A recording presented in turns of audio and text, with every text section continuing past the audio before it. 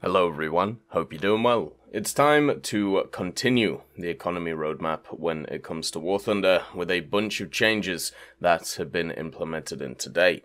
A lot of them are ones which were supposed to come in summer 2023, so we are continuing to follow the roadmap. There are some changes though, with ones from summer 2023.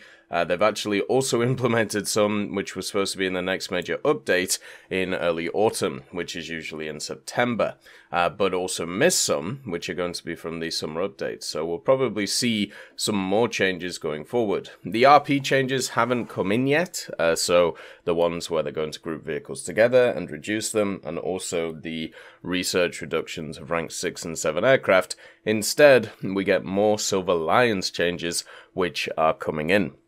None of the matchmaking changes either, or the locations and missions changes have come in. Instead, it's all about the SL and a few minor points about research points as it goes through. The first part of it is about improving premium accounts. They talked about doing this a while ago. The idea of insurance on a premium account. So if you are in a battle and you lose more SL than you gain, then what ends up happening is you will not have to pay for that loss. So this will only work, by the way, if you have automatic vehicle repair and automatic ammo refill turned on. So if you have them turned off, you won't be able to you won't be able to get access to this feature, which sucks because, as many people know, turning off auto repair was one of the ways that you could significantly save SL over the years. And now it might be the opposite. Maybe we'll see a new era where it actually makes more sense to keep it on, because then if you're running premium, you won't, lose any SL. They leave an example for improving these premium accounts. So, if you have earned 10,000 SL during a battle, but also received 3,000 SL in penalties for killing allies, your final earnings amount to 7,000 SL. Assuming you've spent 12,000 SL for repairs and ammunition in this session, the compensation will be 2,000 SL instead of 5,000, and in total you'll lose 3,000 as a result. Exactly the same amount as the penalty for killing allies. With no friendly kills, you will always break even or earn more SL than you've spent. So basically, unless you kill teammates, you will always go positive on SL in a battle now.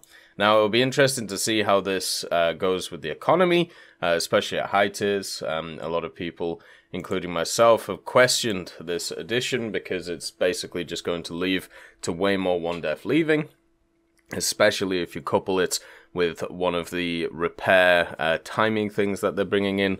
So yeah, it'd be interesting to see. It also says compensation of expenses is added to the list of rewards when the battle ends and is displayed on the battle statistics screen and in personal messages that contain battle results.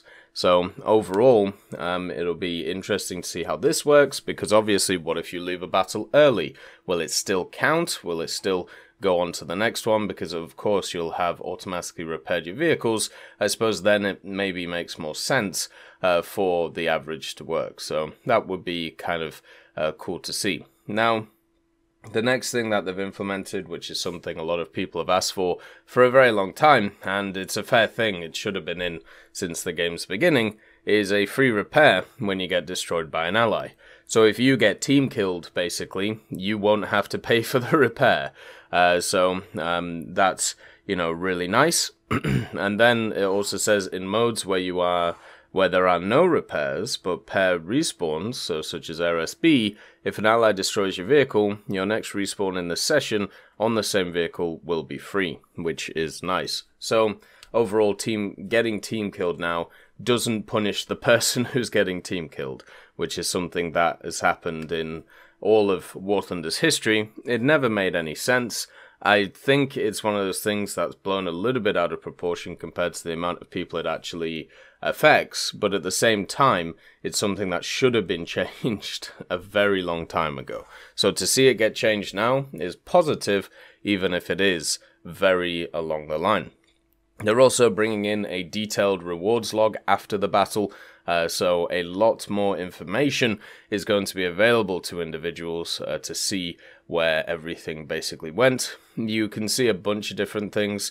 So you can actually see when you destroyed vehicles, how much RP you made from destroying the vehicles, and also how much, SL you've got from that stuff too. So instead of just looking at, let's say you've destroyed X amount of vehicles, you can actually see what you destroyed, and then same with assists and same with everything else.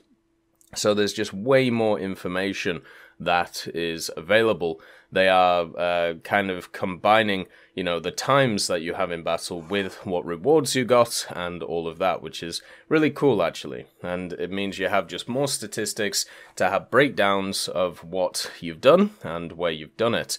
One of the things I'd like to see from this is that this is expanded upon into the service record. Get some more statistics in there, since that's an area of the game that really hasn't been changed that much. So it would be lovely to see that going forward.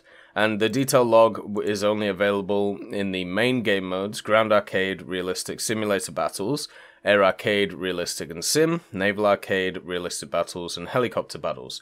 So it's not available in like the extra ones, I suppose, like the events stuff, and maybe Naval EC as well, which will be around. Also at the same time, you'll have the ability to be able to copy the detailed battle results to your clipboard.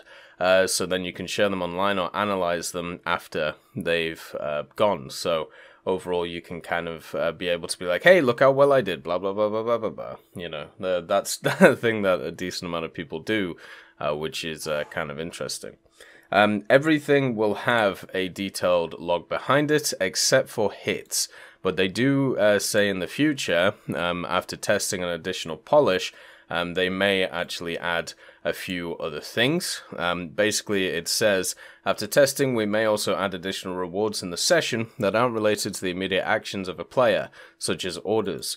All rewards that didn't get their own lines in the list are collected under other rewards.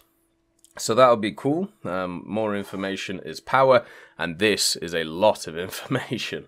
Then you have free backups for purchases of premium vehicles. So they said, especially for higher echelon vehicles, this was an issue. A lot of people want def leaving and so on and so forth. The example they give is actually the Meteor F Mark 8 Reaper, which is a bit of an odd one. But it's now, if you purchased it for 8,380 GE, you would get it and 15 backups for free. So they're adding backups to these vehicles, and that's obviously good, and it will be displayed before purchase so you know how much you're getting. This will help when it comes to repairs, obviously, in stuff like ground battles and also naval battles. And also, the main thing it's supposed to combat is one def leaving. Let's see if it actually does it or not. At the same time, you'll get mission points for helping teammates now, which is a nice little boost. So in ground battles, for each repair assist, the player will receive 40 mission points up to 10 times per session. So to counter possible foul play, fair players don't usually repair allies over 10 times in a single session. So basically they don't want people sat next to each other, artillerying each other, repairing each other over and over and over again. And also you get 150 points for each fire put out, and there's going to be no limits on that, obviously because you run out of FPE. And in naval battles, helping out with repairs doesn't require any sacrifices or even effort from the helper, and occurs automatically when remaining near an ally, so less points will be awarded than in ground, so you'll still get 10 per each repair up to 10 times in the session, which is fair. It really, a lot of automatic naval stuff, like sometimes you do go towards an ally to try and help them out, but most of the time it's done without even realizing when you all spawn together and somebody's taking damage. But the main thing from this is positive. People can make more score and people can go more forward with it. And then also the duplicate fire control mode is another one of those areas which is getting kind of redone. So when a gunner gets knocked out, there's now a delay before the tank commander gains control over the duplicate fire control system. So it's not instant like it was before. This obviously is a bit of a problem because it means even if you do critical damage to something, it can just snap and annihilate you, which is what was kind of happening before, and it was very annoying at the end of the day. So luckily, they've been able to fix that and kind of go forward with that. So overall, not too bad, and nice to see a lot of these changes. As I said, the main one for me is the repair stuff, and hopefully at some point we do get those RP changes coming in. The big RP changes are the grouping of the vehicles and reducing the RP, and then also the reduction of research and purchase costs of rank 7 and 6 vehicles for aviation. There's also the matchmaking changes, but I'm sure they'll just come in with a BR adjustment. And also there's the revision of the naval progression as well, which they're looking at, in skill bonuses in RP that they're going to bring in too. There's also a bunch of other things such as battle tasks and battle pass tasks available in ground sim. They've actually done that but not ticked it off yet in the autumn update.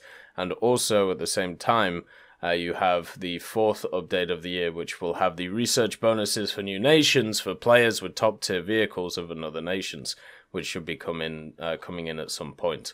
So a lot of stuff that's coming in. The main things that missed out from the summer updates so far is the dynamic repair cost reduction we talked about, and also the capture point reward for vehicles that failed to survive until capture completion. Overall, these changes are very positive. It's nice to see them, and hopefully you enjoy them too, so we can have a great time playing with this new economy. As always, I hope you have a wonderful day, and I'll see you next time. I'd just like to thank Millie Draper, Juan the Panda, Nick R. Cupila, Carrion Crow, Gus Irenicus, Pyman, Merciless Reaper, Orange Tail, Teddy, Daniel Stanton, Moxie B. Young, Peter Grayling, Jerry Provolt, Bareen, Alan Hacker, Sem Arslan, Uncle Bean, Derek R., and Lafouche for supporting the channel.